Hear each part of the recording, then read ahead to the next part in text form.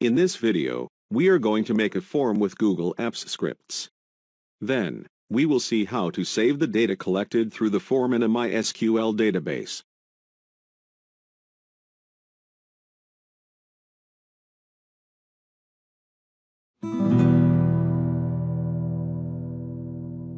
First, create your MySQL database.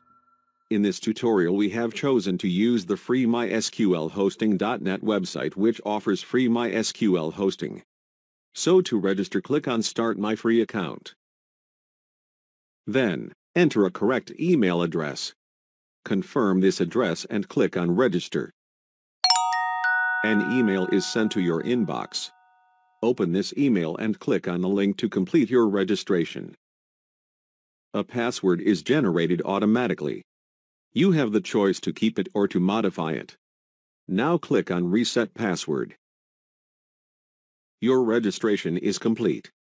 All you have to do is enter your email and password to access your session.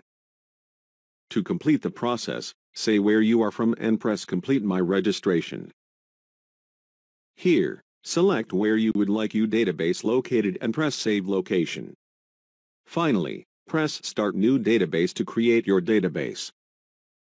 In this example, the newly created database has the name SQL643270. Wait a moment and you will receive the necessary information by email, which will allow you to connect to your database. Click on this link to access phpMyAdmin. Insert the connection parameters, then check the box I am not a robot. Finally press Go. phpMyAdmin will allow you to create, edit and remove tables and to backup and import your data. Now click on the database and create the user table. The number of columns in this table is 6. Next, we will define the columns and the type of data that will be contained in each column. Email is a primary key. Save.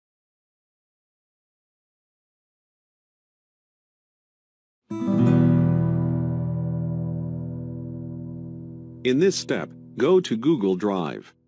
Then click on New, More, and choose Google Apps Script. Add an HTML file to your Apps Script project. Name this file Index. Within the HTML file, you can write most standard HTML, CSS, and client-side JavaScript. The page will be served as HTML5. To write the code for the HTML form, we use the Bootstrap framework.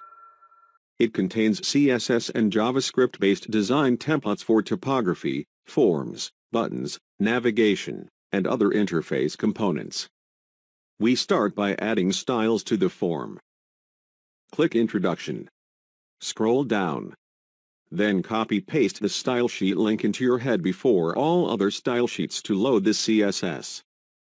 Here is the form we are going to create. And this is the code. The form tag is used to create an HTML form for user input. Its ID is MyForm. The first two input fields allow the user to enter the first and last name.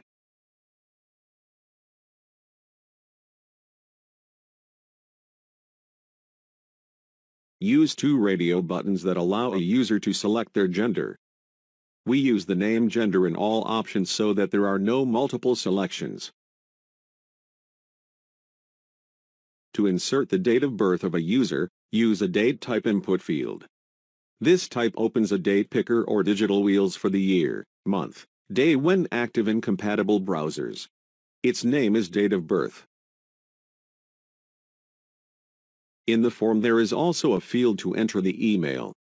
This email type text field has validation parameters and an appropriate keyboard to support browsers and devices with dynamic keyboards. We choose to put email as a name. The last input field is of type telephone, a control for entering a telephone number. Displays a telephone keypad in some devices with dynamic keypads. The name is phone. Finally, here is the code for the Submit button. You can find the code for this tutorial in the description. To create a web app with the HTML service, your code must include a do-get function that tells the script how to serve the page. The function must return an HTML output object. Once that basic framework is in place, all you have to do is save a version of your script, then deploy your script as a web app. Click Deploy. New Deployment. Next to Select Type, click Enable Deployment Types. Web App. Enter the information about your web app in the fields under Deployment Configuration. Click Deploy. Click this URL to test a web application deployment. This is the result. Now, create a new HTML file and name it JavaScript. In this file, we are going to write JavaScript code that will be included later in the index.html file. We are going to write a function called handleFormSubmit. Google Script Run is an asynchronous client-side JavaScript API that we will use to call the server-side function processForm once the Submit button is clicked. Then, use the reset method to reset the values of all the elements on a form.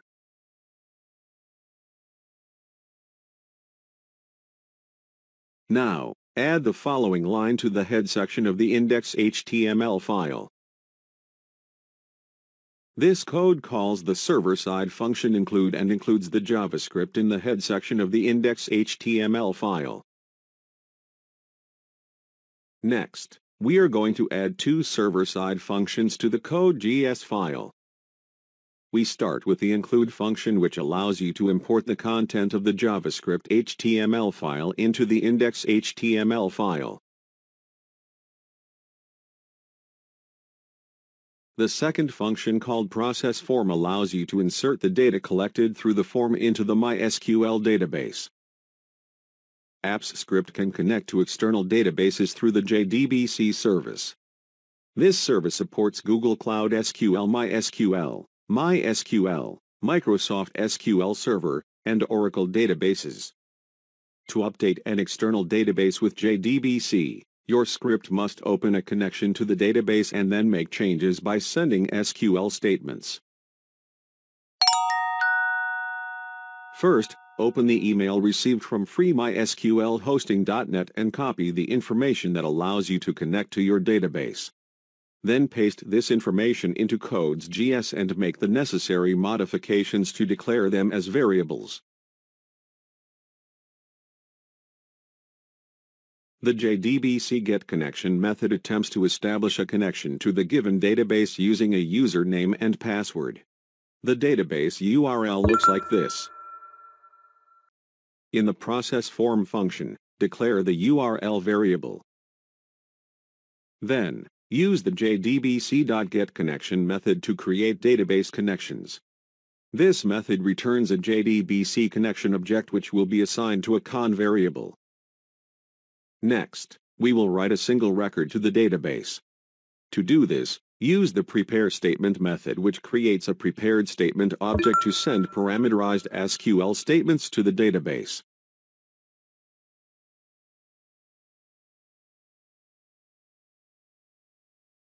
The use of parameterized statements, in which the variables are indicated by a question mark, makes it possible to avoid SQL injections. Copy the name of the first input field found in the form. Then paste it here. Repeat the same for all inputs. Finally, execute the SQL statement with the execute method. Save. Then deploy. This code requires authorization.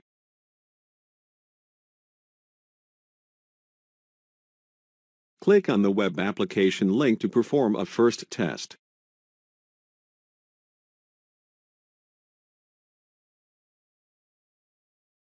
By clicking on the Submit button, the data is saved in the MySQL database. But, you noticed that the form was redirected to the wrong URL. For this, we need to add a function in the JavaScript file to prevent form submission. First, use the Query Selector All method. It returns all elements in the document that match one or more specified CSS selectors as a static node list object. Then, add an event listener to all returned items. The prevent default method cancels the event if it is cancelable, meaning that the default action that belongs to the event will not occur.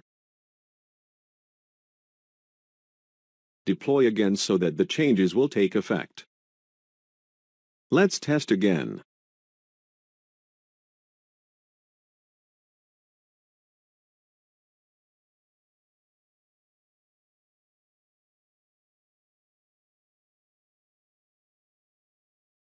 Click on Refresh. Here the record has been successfully added to the MySQL database.